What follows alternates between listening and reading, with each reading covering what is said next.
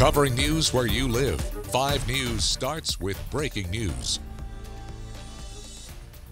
That breaking news, Gravette native Richard Barnett has been sentenced for his role in the January 6th insurrection of the U.S. Capitol. Barnett will spend the next 4.5 years in prison. 5 News reporter Catherine Gilker has been monitoring today's hearing that's happening over in D.C. She's here now with the details. Catherine.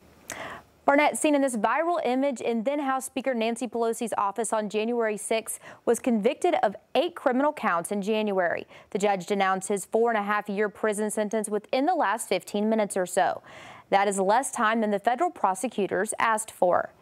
During today's sentencing phase in D.C. federal court, Barnett told the judge that his prior lawyer was fired.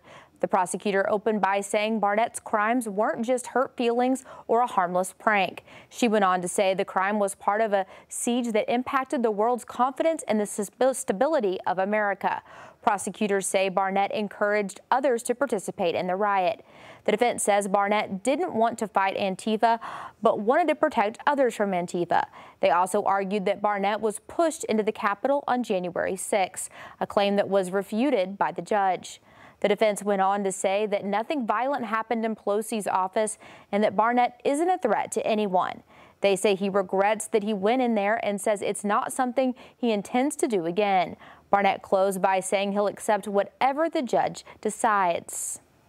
Again, the judge's decision was 4.5 years in prison. That judge telling Barnett he is a face of January 6 and enjoys the notoriety. He scolded Barnett for his testimony at trial, specifically the claim that he was pushed into the Capitol. We're monitoring the new developments as they come in, and we'll have an update at 5 and 6. Catherine Gilker, 5 News.